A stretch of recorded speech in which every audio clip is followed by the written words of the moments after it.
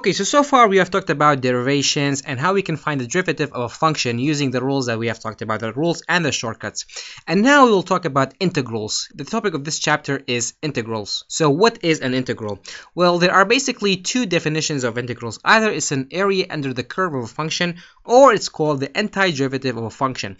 So these two definitions are based on what? Well, they are based on either we are trying to find the definite integral or the indefinite integral.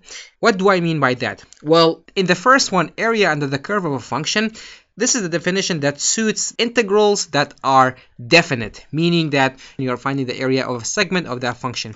Antiderivatives are suitable for those integrals that are indefinite, meaning you don't have any particular segment that you are trying to find the integral of, but you are finding the antiderivative of a function. These two are the same, but if I give you an example, it will be like, for here it will be like, for example, give me the chair, but here it will be like, give me a chair. In this chapter, we'll talk about the rules of antiderivatives, how to find the antiderivative of a function or the indefinite integral of a function.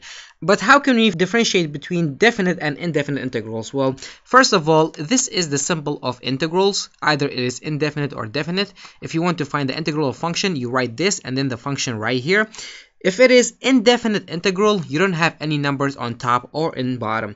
If it is definite integral, you have a number on top and a number on bottom, which represents the segments that you are trying to find the integral. If it is like that, again, it is a definite integral because you have a number on top and a number on bottom that represents the segment that you are trying to find the integral of. If you don't have any numbers, then that is a indefinite integral.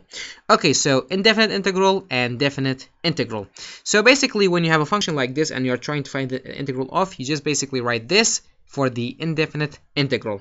And something very, very important is when you find the indefinite integral of a function, you have to write a constant at the end. So you basically write a plus constant at the end of the integral that you are doing. Why is that? Well, let me tell you why. Derivatives and indefinite integrals are opposite of each other. So for example, if you have x squared, the derivative of x squared is 2x and the integral of 2x is x squared.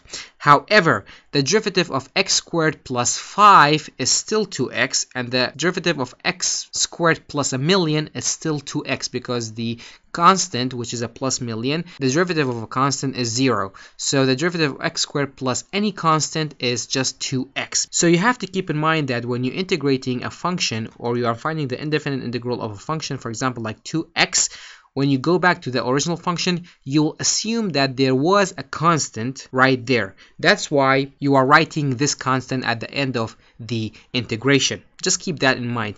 And for simplicity, in the examples that we will be doing, I'll not be writing this plus constant sign. However, I'll be reminding you in every example that to write it when you have an exam or you are solving a homework because it's extremely important. Okay, so this is about the definition of integrals. Let's jump right into the rules that let us find the antiderivatives of functions. Let's check out the first rule.